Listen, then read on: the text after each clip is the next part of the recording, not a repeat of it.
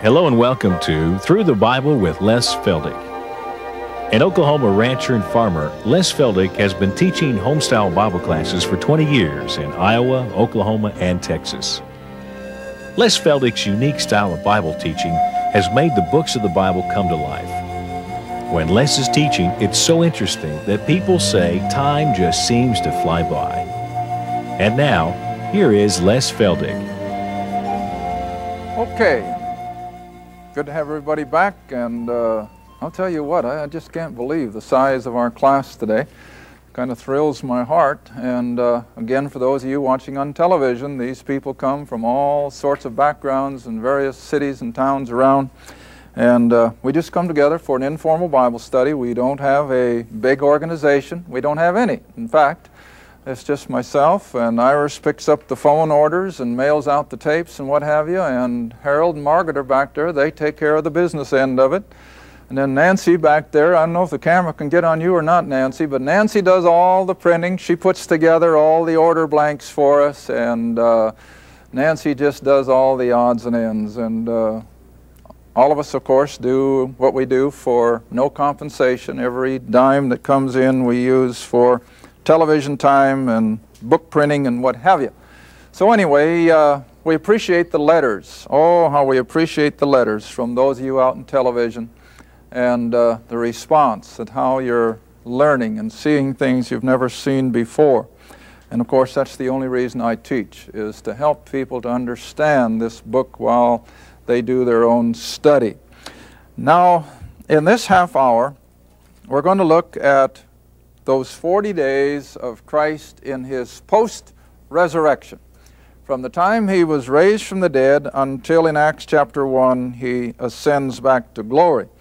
Now the only verse in Scripture that I know of where we have the time element would be in Acts chapter 1. And you drop down to verse 3.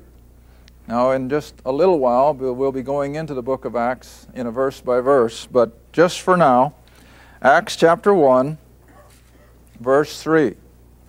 Where it says, "To whom also he showed himself alive after his passion by many infallible proofs," in other words, the proof of his resurrection, "being seen of them 40 days." Now that's the only place we have in Scripture would cover that period of time from the resurrection until the ascension, and then of course it was 10 more days until the day of Pentecost.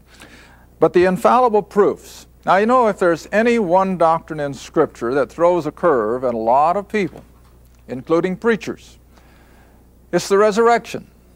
Some may have problems with the virgin birth, but maybe they can swallow that a little easier yet than the doctrine of his resurrection, that he arose from the dead bodily.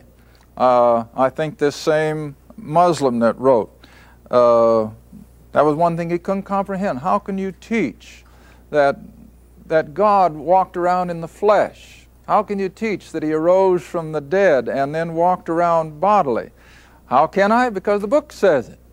And so here we have the infallible proofs. Now, there have been men who have gone out and almost given a lifetime to prove the fallacy of the resurrection of Christ. But after they dig into it, the more they see and the more they understand, they come away from it believers, invariably. And the thing that I always have to look at, if I need proof, and I don't, I would just look at Peter and these other 10 men. How did they react when they first arrested Christ? What did they do? Why, they scattered like a bunch of quail. They were scared to death. What did Peter do? Denied him 3 times. Why? He was fearful for his own life. And that was typical. But after the resurrection, you don't see that kind of an attitude in Peter and the rest of the disciples. They're ready now to go to the very ends of persecution, knowing that no matter what happens to them physically, the power of the resurrection is still in our future. And so always remember that Peter especially, as we'll be going into the book of Acts, is a totally different person than he was leading up to the crucifixion. And why? because he had witnessed the power of Christ's resurrection. It was not a figment of somebody's imagination. It was real. All right, now just to show you how real, and that he arose from the dead bodily, I'm going to have you come back with me now to Luke chapter 24. Luke 24. Now these are all verses I'm sure you're familiar with. We aren't going to be bringing out anything brand new, but hopefully we can bring it out in a way that it'll stick with you and that it'll reinforce your faith in some of the other things that are going to be coming down the pipe. Now in Luke 24, I guess we can just as well start at verse 13. Luke 24, beginning at verse 13. And behold, two of them who went that same day to a village called Emmaus, which was from Jerusalem about 80 furlongs, 5 or 6 miles. And they talked together of all these things which had happened. And it came to pass that while they communed together and reasoned, Jesus himself drew near and went with them.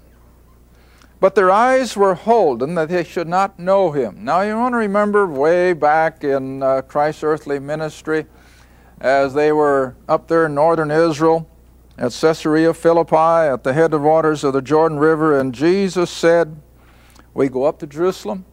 Everything that has been written by the prophets concerning the Son of Man shall be accomplished, and they'll scourge him, they'll beat him, they'll put him to death. And on the third day, he'll rise again. And then you remember what the next verse says? And they, the 12, understood none of these things because it was hid from them. Well, who hid it? God did. He didn't let them understand that he was about to be crucified. And that's why it's so logical then to understand that those 12 men, the 11, we'll count Judas out now, but those 11 men had no idea he was going to die. And after he died, they had no idea he was going to be raised from the dead. In fact, what do? They go back to Galilee. It's all over. It's all done. And even as late as John's Gospel, chapter 20, when Peter and John ran to the sepulchre and they saw the evidence, they had to believe. And then the next verse says, for as yet they understood not the Scripture, that he must arise from the dead. And so always remember that God can do this. And you and I are living in a day where he has removed that blindness. We can believe it if we'll just want to. All right, so these two men from Emmaus then didn't even comprehend who Jesus was as he took up, stepping along with them. Verse 17, and then he said unto them, Jesus said to these two, what manner of communications are these that you have one to another as you walk, and you're sad? And one of them, whose name was Cleopas, answering said unto him, art thou only a stranger in Jerusalem, and hast not known the things which are come to pass in these days? And he said unto them, what things? Oh, he knew. But you see, Jesus always draws it out of people, you know, with a question. And they said concerning Jesus of Nazareth, who was a prophet, mighty in deed and word before God and all the people, how the chief priests and the rulers delivered him to be condemned to death, and they've crucified him. We trusted, or we believed, that it had been he who should have been the one to redeem Israel.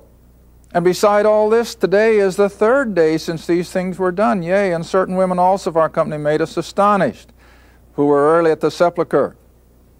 And then verse 25, just for sake of time. And then he said unto them, O fools and slow of heart to believe, all that the prophets have spoken, ought not Christ to have suffered these things and to enter into his glory? And beginning at Moses and all the prophets, he expounded of them all the scriptures of the things concerning himself. The Old Testament was full of it. What did I say in the last half hour? Israel should have known. Israel could have known. The Old Testament was full of who he was and what would take place. But they didn't take the time to study. They didn't take the heart to really comprehend. And on top of that, of all things, I think God kept it from them.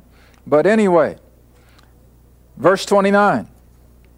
In verse 28, they thought that he would continue on his way, and they constrained him, verse 29, saying, abide with us, for it is toward evening, and the day is far spent, and he went in to tarry with them. In other words, into their home. And it came to pass as he sat at meat, at food, I imagine the evening meal, he took bread and blessed it and brake and gave it to them, and their eyes were opened. Isn't that something? And they knew him. And then he vanished out of their sight. Now you want to remember that we are so programmed to physics and chemistry as we understand it. And that is, of course, in our natural area. But you see, when we get into eternity, God's physics, God's chemistry is going to be so totally beyond anything that we know today. We can't comprehend, I can't, that everything material, wood, steel, everything is comprised of atoms. And these little atoms have as much space between their particles that it's just like a solar system. Now we can't comprehend that. There's all the space in the world within the atom. And when God puts that into the eternal state, we're not going to have any trouble slipping through a wall. I'll never forget my old chemistry professor. I'll have to put this on the board. The old chemistry professor, he put it this way. He said, now I'm going to make this dot just big enough so the people at the back row can see it. But he said, if I could let this dot represent the nucleus of an atom, then he said the very first little particle in that outer orbit, those of you who know anything of physics and chemistry, he said that first little electron in the inner orbit would be out here, and then he named a city that was 150 miles in the distance.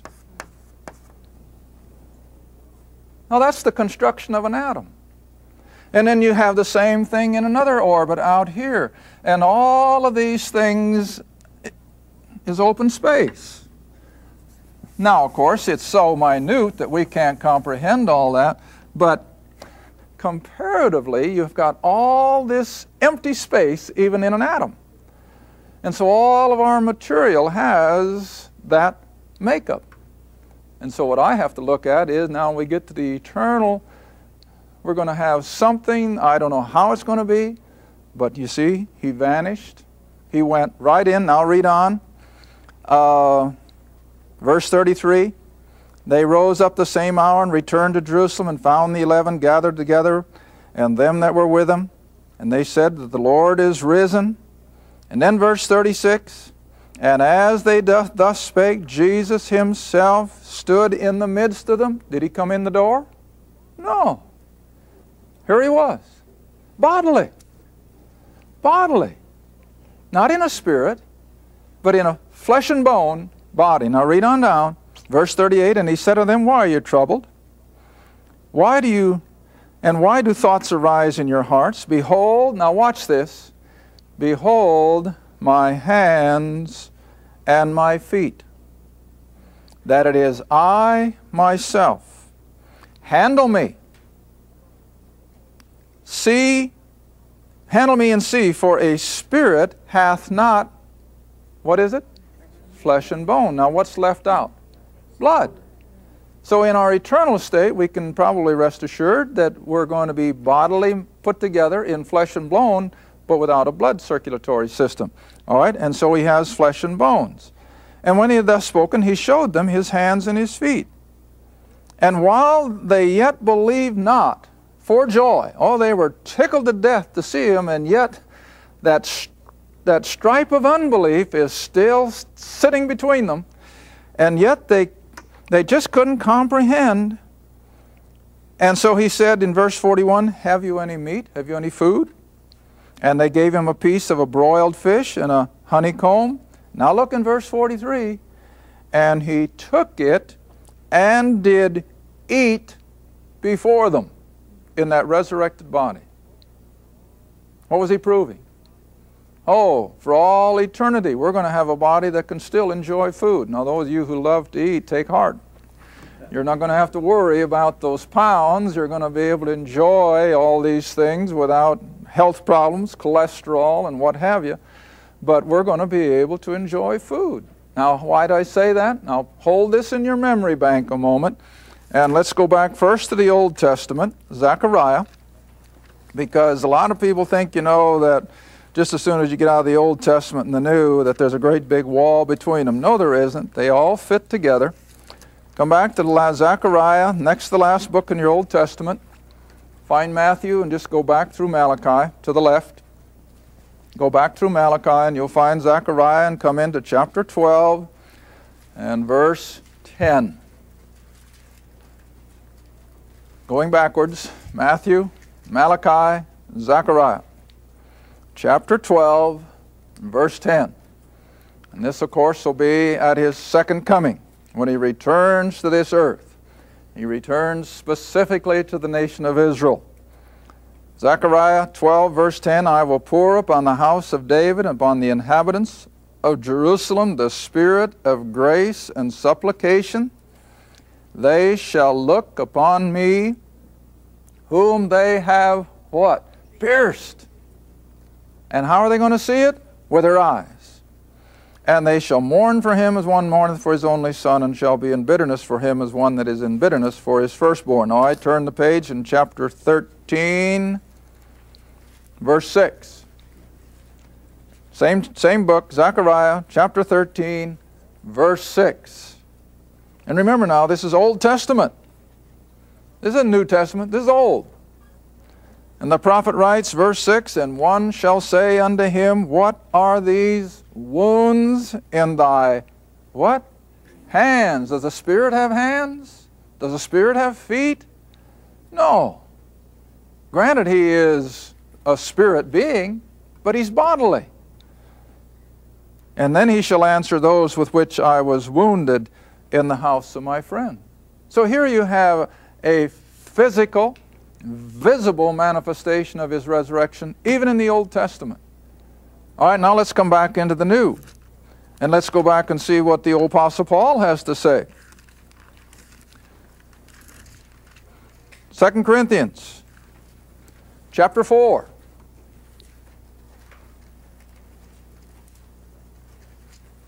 Second Corinthians, chapter 4. And drop down to verse 3 and 4.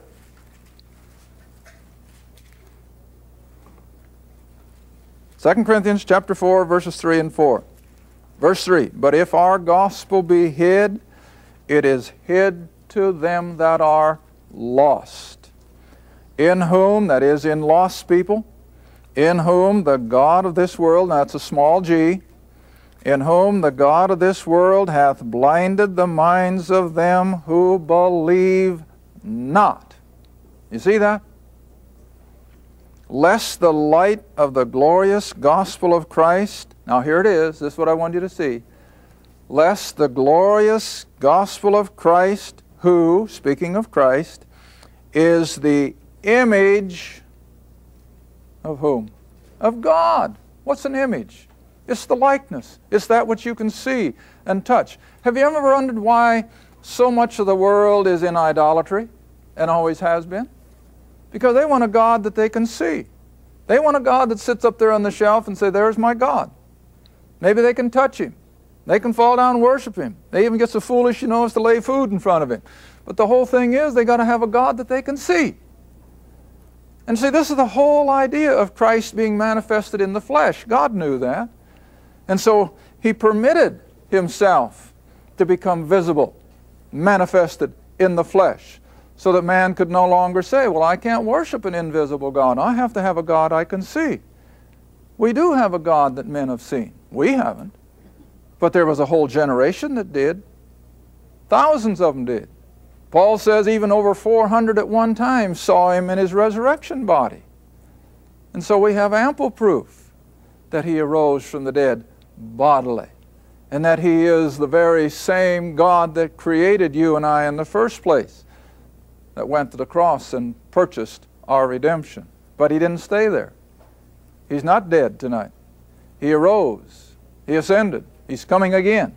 All right? And so Paul makes it so plain here that Christ is the image of God. All right, now let me take you back a little further to Colossians. Well, let's just stop at Philippians on the way through, because I like to do it so that you don't have to come back and forth any more than necessary.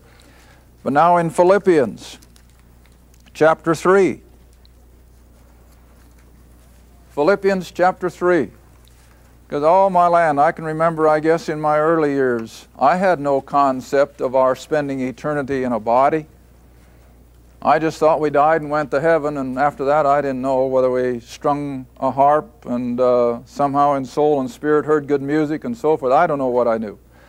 But I know now that when we get into the eternal state, we're going to be there bodily, because look what this verse says. Verse 20 and 21 of Philippians 3. For our conversation, that's citizenship, is in heaven. Already, if you're a believer tonight, you're already a citizen of heaven. From whence, that is from heaven, we also look for the Savior. Not the king. You always have to point that out to people. We're not looking for a king. He's not the king to the church. He's the Savior. He's the head of the body. And that makes a big difference. Paul never refers to Christ as the king of the church.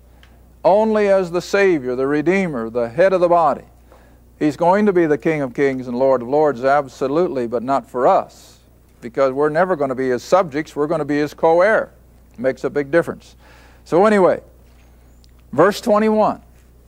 This Lord Jesus Christ of verse 20 shall change our vile, our corrupt, prone to death, prone to disease, prone to suffering, shall change our vile body, that it, this body, may be fashioned like unto his glorious what?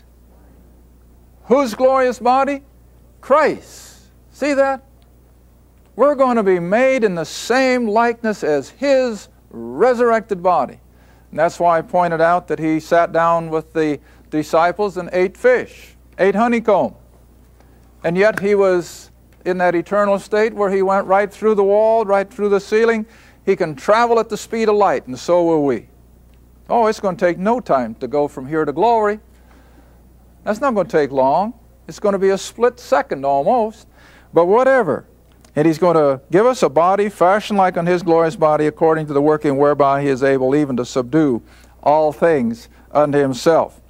Now I just happened to think of another verse. Wasn't intending to use it. I hope I got time. Yeah, I do. Romans. Come back to Romans, and then we'll go to my next one that I planned on. That would be in Colossians. But come back to Romans. Romans chapter 8. A portion of Scripture that I'm afraid very few people understand. Romans 8.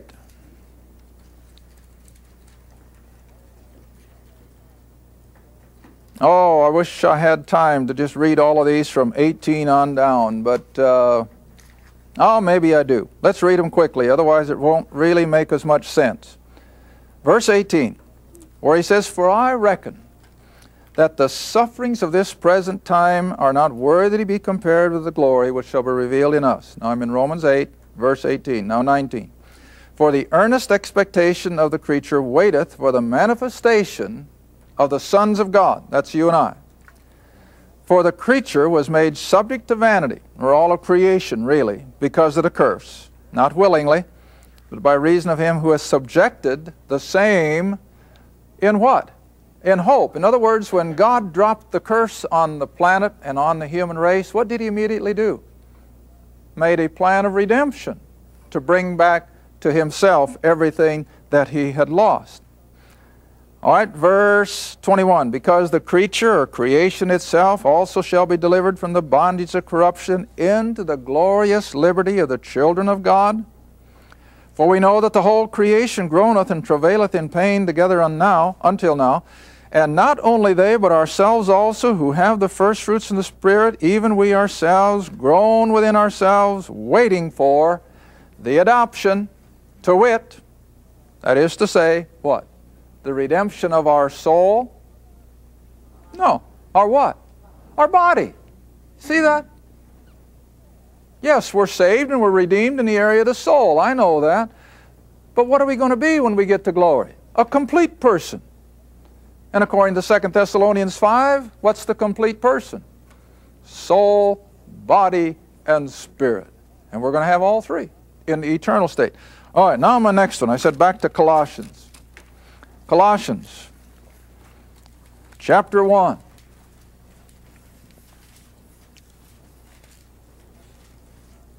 And then the next one, if you want to look ahead faster than what the rest of us do, go to Hebrews, chapter 1.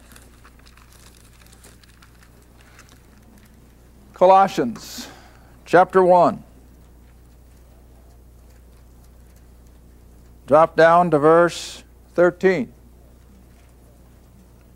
Now verse 12. Have to start where we can pick up the flow. Giving thanks unto the Father. Colossians 1 verse 12. Giving thanks unto the Father, who hath made us meet, or has prepared us to be partakers of the inheritance of the saints in light, who, speaking of the Father, has delivered us from the power of darkness and hath translated us into the kingdom of his dear Son.